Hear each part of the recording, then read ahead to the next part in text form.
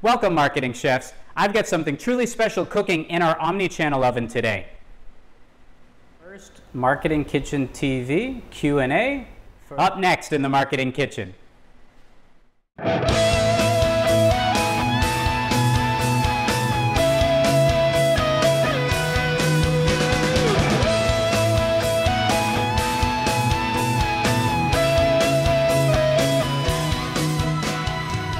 Welcome to the kitchen, the Marketing Kitchen. Hi, I'm Ron Vining, your host of Marketing Kitchen TV.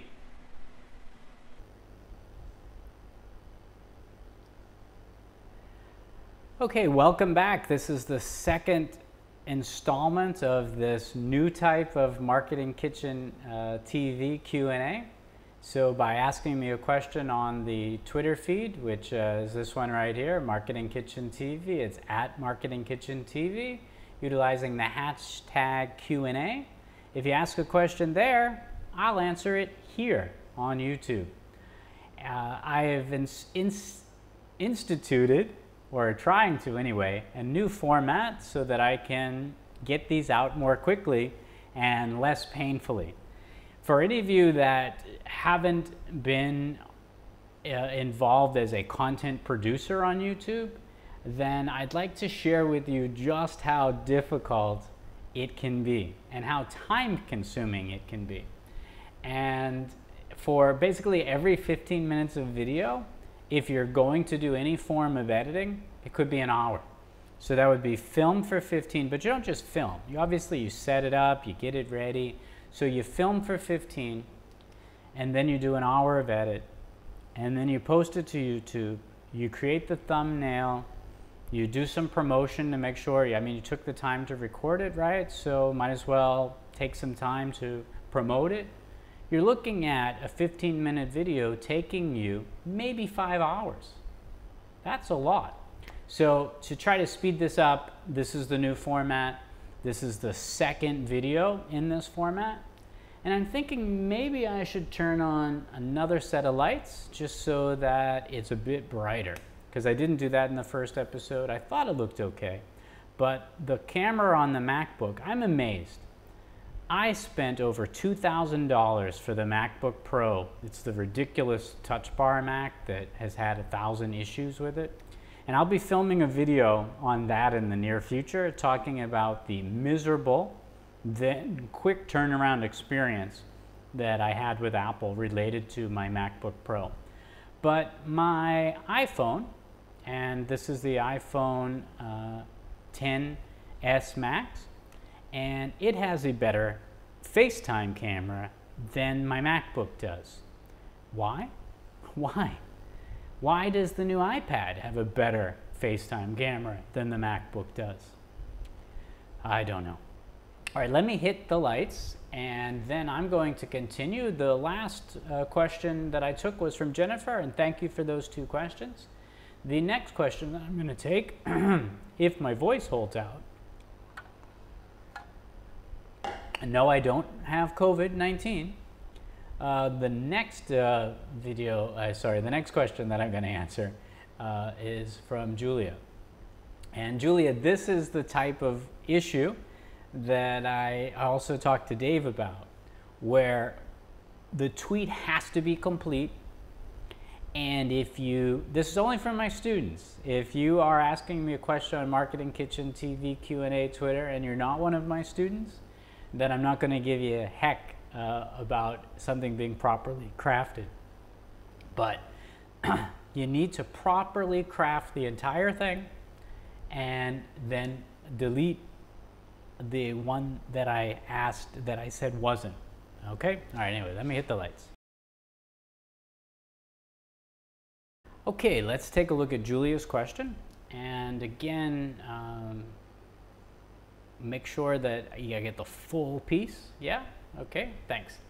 The question is, target marketing can maximize a marketing budget, but how can one make sure to put out the content that is necessary for consumers to see in order to sell more? Target marketing can maximize a marketing budget, but how can one make sure to put out the content that is necessary for consumers to see in order to sell more? Okay. For those of you that didn't watch the first episode, I'm implementing a new virtual egg timer, and I'm going to try to answer questions in 2 minutes. So far, you've seen that I've run over on every question, and yeah, I'm going to try to be better in this particular video in keeping with the 2 minutes. Otherwise, I'm going to make it 3 minutes. Okay.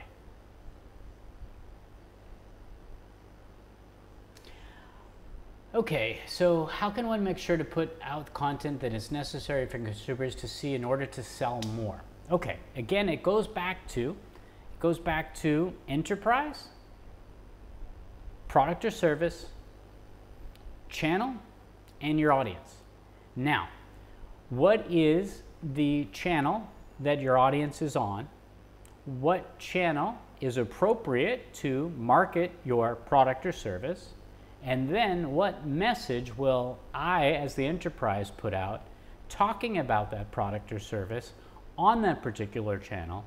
How will I package that message in such a way that it appeals to you, the member of my audience? That's your dilemma. That's the marketing, that's the whole marketing piece. What is the value proposition that I'm going to put together to enable or facilitate that process where I've created a journey for that particular customer so that that's appealing to them, so that they will then, after seeing the content on that particular channel, be interested in buying the product or service, and then maybe clicking through to your website so that the transaction can occur. I mentioned before in the first video, so the companion to this, so this is episode 2, if you will, that you want to make sure that you have a call to action, that you have a close. Anytime you're in sales, and this is included in this type of marketing, whether it's organic or paid, what you want to do is you want to make sure that you have a clear call to action. You've put all the information that you need in your message, organic or paid, but that you provide the method for the person to order, buy, or have that product fulfilled, whether you're directing them to go to your physical location or whether you're having them go to the virtual location. I hope that answered your question, Julia. If it doesn't, by everyone, if I don't answer your question and you want to know more, then ask me in the comments section and I will respond to you there, or if necessary, I will film an additional video. I might even film a specific video for you to answer the question that you asked me here in the comments. All right, stop that. Bing. Okay, next question up here is Nick. Do you think Google's current ranking system is working effectively, or do you think it still has major issues it needs to solve? That is an interesting one. All right, Nick, thank you very much for that question. Far be it from me, a former Google consultant, to answer that particular question. Yes, Google used to be, I've worked for Google on a couple of projects with different project managers, with different deliverables, different aspects altogether. Let's see. I think that, well, number one, we don't know Google's algorithm, right? And nor should we. That's proprietary. They don't want you seeing that. They're in business to make money, and the way that everything is set up is to help to facilitate that process. I think that their rankings suit people that spend money or time on their platform, and there's nothing wrong with that either, too. Let me go to, as a quick answer to this, give an example. So I mentioned in the companion video to this, the episode 1, that when we're talking about technical SEO, how I have 2 domain names. I've got AppFlix TV and I have AppFlix. I also have a lot more. But let's just use those 2 for example. The canonical for the website, for better or for worse, is AppFlix TV. However, on everything social, I'm using AppFlix, and I use that domain name, and it forwards to that canonical site as well. So technically, that should be harming my site. But guess what? It's not, because on YouTube, I have filmed several videos that have not received a lot of views, but they were in my reviews of The Mandalorian, which is on Disney+. In those videos, I have hashtagged AppFlix. I have also mentioned it, and it's in the description. Well, because of that, Nick, guess what? If you do a search right now for AppFlix, it comes up, it's there. And why? Google favors their platform. And it's also seen as third-party endorsement content because it's YouTube MarketingKitchen TV talking about the website appflix.com. It works. There are simple, organic ways of getting your content noticed, and that's one of them. I used to do that a lot with Google+, and unfortunately, Google+ is gone. And what a shame, because when I was doing my public speaking and my public training, so my corporate speaking and my corporate training, so anyway, that's what I meant to say, well, some of the engagements were private, some of them were public. But anyway, every time I would do an engagement, be invited to speak somewhere, or I was paid to speak somewhere, or I would be somewhere, I would talk about it on Google+. If you did a Google search, for example, storytelling Singapore, what would happen in Google search rankings? I would be #1. I would beat out all of my competitors who were even paying for keywords. Why? Because I was doing posts on Google+ talking about that I was the storytelling expert speaking at a specific event on a date and time, etc. And because of that, I hit high on the rankings. Google+ is gone. I now do the same thing on YouTube, and it works. There are YouTube stories as well, and I encourage people to use those because that's an opportunity to basically write something on the wall and have that work in a similar way that Google+ had worked before. All right, I hope that answered your question, Nick. Let's see, next question. Mr. Wong. Let's see. Should let there be silence. I'm not used to recording live. I should know better. Being on stage is so different than being in my kitchen, though. And you're like, I don't care. Will he just answer the question? And yeah, let me answer the question. Okay, I was supposed to read the question first. All right, but anyway, great discussion on audience development and audience. To make the distinction between them can be essential towards marketing. More information on TikTok's growing user counts. So your question is what? What is the question? I need everyone to ask a clear and specific question for me to answer. Otherwise, this is just a talk about. And you don't want me to get on a talk about, because what will I do? I'll just talk. Maybe I should get on TikTok. And what are like, oh my gosh, I'm amazed. One of my friends sent me an SMS the other day saying that his daughter spins, so now cooped up at home, right, because of COVID-19, watches TikTok videos all day long. And if they didn't take her phone away from her and make her engage with people, that's all she would do. What? Like, no wonder why we have a generation of people who are going to be incapable to do anything other than produce ridiculous content. And I am totally amazed. I'm on a rant right now. I am totally amazed that a video that I'm recording here, which is providing, granted it's not the best, nowhere close, but I'm giving free marketing knowledge and insights that can improve your social, can improve your business, can improve your bottom line, increase your sales, blah, blah, blah. And I'll be lucky if this gets 70, maybe 125 views.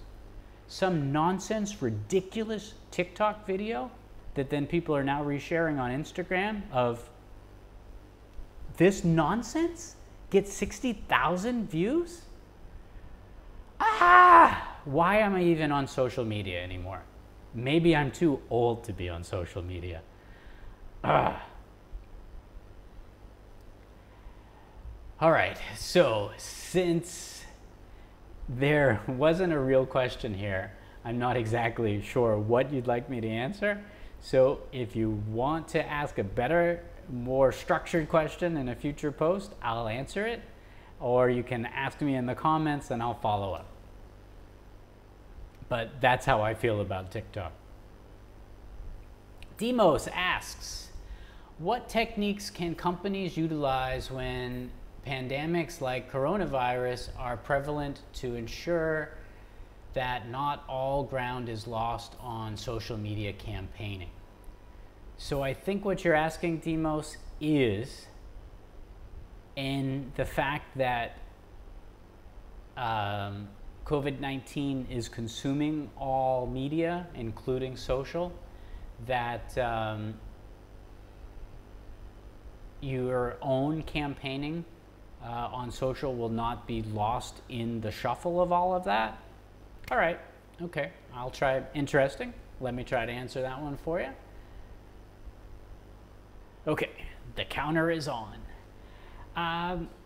First of all, you want to think about, now, yeah, this is the best of times and the worst of times in several areas. Number one, is your product and service relevant in the fact that the economy has come to a halt? In other words, the government, right or wrong, and I say wrong, and I'll do a non-marketing Q&A video about that, but I can't resist right now. Stopping the timer. I did a tweet on my @RonaldVining feed where I respond to the Wall Street Journal article talking about are lockdowns, are shutting down the economy the right thing to do? And I totally agree with the Wall Street Journal. Very rare that I do, but I totally agree in this instance. And you've heard the expression before about putting the cart before the horse, right? As opposed to putting the carrot out, enticing the horse to move forward, to bring the cart with them. I continued on with that analogy. And in my tweet, I said that by a complete lockdown, forget about putting the cart before the horse, we're dismantling the cart and we're slaying the horse. I think that this is the total wrong move. What good is it if the American economy goes into a severe depression, or the global economy goes into a severe depression because we wanted to minimize the amount of people that caught the virus? So going to a purely marketing, let's talk about it from a purely marketing standpoint here. If there are no consumers, and there are no jobs, we have no economy. Therefore, what good is it to market? What is it that we can sell? And should we sell? Do we run a risk of offending or alienating because we might be being insensitive? Like, I'm afraid, not afraid, because I really don't care about much of anything. I've seen all of my investments, like everybody else, go down, right? Forget if I were banking on speaking publicly or consulting or training, it's gone. Like, who cares, right? So I'm just going to be honest with you. I think that we are dismantling the cart and slaying the horse. And for those that remain and survive, we got some hard road ahead, as opposed to a more balanced approach like the country of Singapore that I live in is taking, where they're doing all of the same warnings, they're quarantining, they're taking measures, they're doing temperature checks, they're doing everything to minimize exposure. They're enforcing social distancing in supermarkets and movie theaters and things of that nature, but they're keeping the economy moving so that people can continue marketing, people can continue working, people can continue buying, so that when we come out of this, there are jobs, there are companies that are still in existence so that we can live. Because what good is living through this if we're living through Great Depression #2? That's my opinion. All right, let me specifically answer your question. Okay, how can you get your message across when the media is being blanketed by something else? Well, I've certainly found that I get more impressions and views and likes and even feedback when I hashtag COVID-19 or coronavirus on YouTube and in LinkedIn. Now, when you do this, you must make sure that you're just not randomly hashtagging that, but you're actually talking about it. So what I've been doing is I'm applying marketing theory or just politics, economic policy, and talking about it in relation to the virus. So that certainly is ensuring that my content is being seen. I'm also obviously hashtagging or keywords related to the economic, political, or marketing piece as well. That's one thing to do. Another thing to do is to, again, appropriately, have it be more meme styled. So anything right now that's making fun of toilet paper shortages are getting a ton of play. So and remember, always be careful when using humor or using sarcasm, because there's always going to be some rotten apple out there that is not going to appreciate or get the joke or the sarcasm. And remember, lives are being lost, right? Businesses are being destroyed. So you've got to step lightly, and you don't want your brand to be embroiled up in something that could be harmful to it. But like Tito's vodka, for example, and the whole thing that where they came out and they said that they sent out the tweet saying that their vodka is not a cure for coronavirus. Well, that's brilliant marketing, and I would guess that someone that works for them started that wasn't something organic. So I believe that at the ground zero of that was supposedly somebody sent out a tweet asking Tito Vodka there, is this a cure for? And then the company came out and said, no, we're not, but, we advise, drinking, blah, blah, blah, whatever. I haven't followed it entirely. I would say that was seeded content. So for example, that was either an employee or a friend of an employee or the ad agency that works for them, somebody on the staff that came from. I'm guessing it was not a customer, just sort of like the blue dress, gray dress, or the shoes, or any of these things that have blown up and gone viral. They've actually originated inorganically. And then there was also some paid promotion behind it. And hate to be Machiavellian, but that's actually what brands do. So anyway, I'm taking up longer to answer your question, Demos, but you could certainly do something similar, I guess, to that Tito example, some type of a meme with a roll of toilet paper. There's some fun things that you can do that just make sure that they are tested with an audience, so that like age range and sensitivity level, if someone's a snowflake or whether they're solid steel, and so you just don't want to be embroiled in something that could, some blowback that could really harm your brand as opposed to help it. Anyway, something to keep in mind with that. Yeah, I mean, you don't want to lose ground. I don't know that paid advertising is the right thing to be doing. I would say that you just do a good organic content program where you are posting relevant high-level brand value-added content.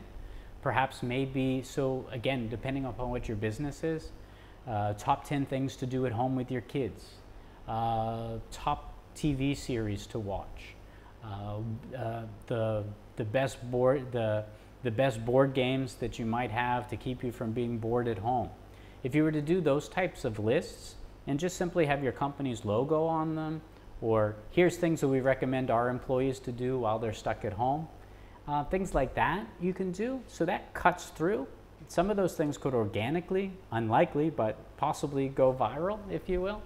And again, a tongue-in-cheek there on the viral term. But anyway, hope that answers your question there. Okay, Elizabeth, let's see. You ask, keyword researching is very helpful for SEO and SEM strategies. What are the best ways to conduct this research?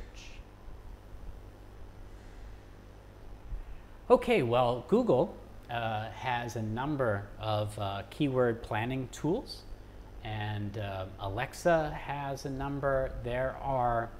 So just go to Google. This is what I always do. I could do this in real time, but I don't want to mess up my whole setup that's there. Step 2 is, so in episode 3, I'll do some practicing offline and get up, and what I'll do is I'll have another window that's here, and I'll click on the source perhaps, and we'll look at the source, and then we'll actually do a Google and we'll take a look. But I'd recommend going to Google, and I would type in and looking at like keyword planner would be a word. Obviously then the Google one will come up. Best ways to search for keywords.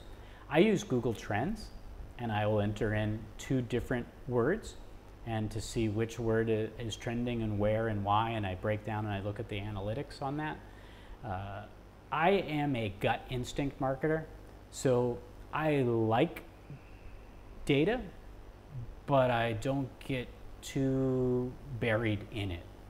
So what I do is I value data, but I use my gut instinct, my experience. I've been doing marketing my entire life. So even before I had a career, I had a sales job. So back in high school, I was doing sales. I was doing marketing. I was a marketing intern before I graduated high school. My first job was in marketing. I was an assistant marketing director right out of, while I was still in college. So yeah, anyway, I think I know marketing inside and out. And so I utilize, I'm not patting myself on the back, I'm just saying for me, I will look at a small amount of data. I look at just exactly what I need. And so I would just go to Google. I would look at a couple of different tools. Again, looking at keyword trends, using a keyword planner, looking at a third or maybe fourth party, so getting outside of Google. And then I would also be looking at my own internal metrics. I hope that you're measuring the effectiveness of campaigns to see whether or not, and looking at, so sort of A/B testing words that you've used in the past, or images that you've used, or channels, etc. I'm talking with my hands too much. That all of that would go into play for helping me decide what is the best words to use for me. I hope that answers your question. And then my final question that I'm going to answer for this second video, and then we'll take some more in episode 3 in this companion series. And I'm going to do them all until I answer all of these questions. So we'll see. But anyway, we'll see how that goes, how many videos we put out. All right, next question here. The idea for paid content marketing had greater benefits than I agree. All right, let me read Joe's comment first. In today's marketing world, there are many options in terms of content marketing, but one of the most effective and strategic methods is that of paid content marketing. All right, the idea of paid content marketing had greater benefits than I agree. But using the same content could sabotage, as it seems boring when same content appears again and again. Isn't the same attraction leading to downfall?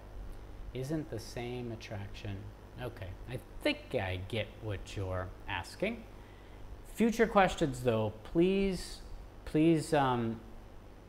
write out the question and ask yourself if that's something that you could answer, and then that helps me in being able to answer it as well. All right, let's take that. Okay, what is some of the best advertising on TV and radio? That is repetitive content. So you're hearing a tagline, you're hearing a jingle, that's the song, you're hearing a catchphrase over and over and over again.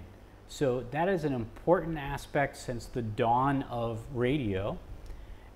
Even in a newspaper ad, radio, television, same thing is true on social media. Now, you don't want to have the same content appear over and over and over again. However, what's wrong with a rerun? So when you turn on TV, you see new original content. So let's say it's a TV series. You see a new episode, but then also maybe on a different network or the same network, you see a repeat or a rerun. Now, if the content was good, are you angry or offended or turned off by that rerun, that repeat? I think the answer is no, because you know what happens on social media? Social media is 24/7, 365. And so, for example, on my LinkedIn, I and my team, because it's not just me, we used to post 24 hours a day, 7 days a week, 365 days a year. I did get some blowback. Now, the content was unique because we've created enough content for there to be no repeats for 6 months. And we're continually adding new content. So, and next time I talk about this, we might have enough content to be able to go 24/7, 365 for 7 months, right?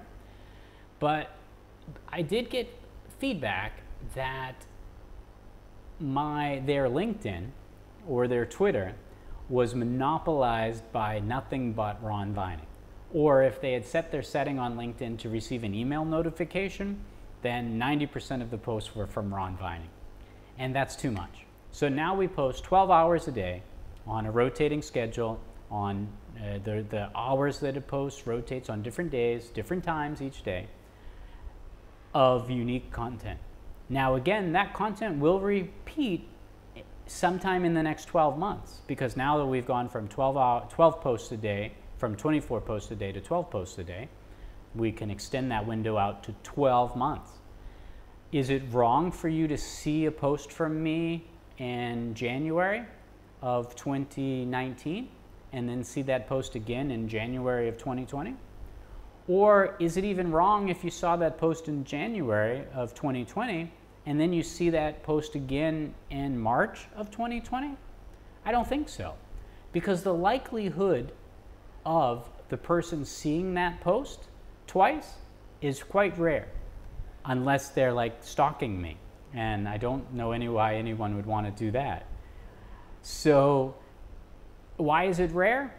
Because on social media, there are people, thousands of people, thousands of companies, brands, and from entertainment to hospitality to F&B to B2B and whatever that might be, posting 24/7, 365. With all of that content that is there, if you are not posting continuously, then no one's going to see any of your content. So don't be afraid of having repeats or reruns, because there's a good chance that your audience will have not seen it the first time, second, third, or fourth time. So by hitting them with the fifth, they will. Now, I totally oppose if you were to, let's say you take your Twitter feed, and let's say that you are posting the same content every hour for 24 hours. Absolutely not. But if you are posting value-added content 24 hours a day, so there's, let's say, so there's 24 tweets that you send out, and each of those tweets are a different source, different piece of value-added content, that's completely fine to do because it's unique. That would be like turning on the TV, because again, you're not going to get angry if you turn on the TV and you see 24 different episodes that you could watch. But you would get angry if you turned on the TV, like let's say at Thanksgiving or Christmas time, when a Christmas story is playing 24 hours a day, right? And you've got no other content that you can watch. So I think that's the balance of repeating content versus having new content. There needs to be, and that's why I created the company called Brand Influx, because brands need to have an influx of new content continuously. So what my formula anyway for my own company, as well as for any client that I advise, is we create original content that is seeded throughout the day, understanding of course when audiences see things, and we project out in the window and we put in old content with new, old content with new, and that process goes on. And I don't know, that's my approach anyway. I hope that answered your question. All right, we will continue. We'll continue where we left off in the next video, but that's all I have for you in this one. So this is episode 2. I look forward to seeing you in episode 3 and the next Marketing Kitchen TV Q&A. Thanks a lot for your questions. I appreciate them. I hope, especially at the time that I'm filming them and you're watching them, it's another thing to break up the boredom of that's out there. All right. See ya. Keep safe.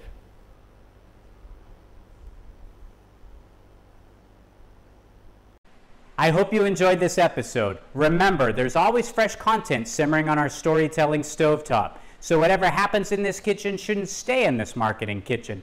I'm Ron Vining, your host, reminding you to invite your family and friends to the next episode of Marketing Kitchen TV.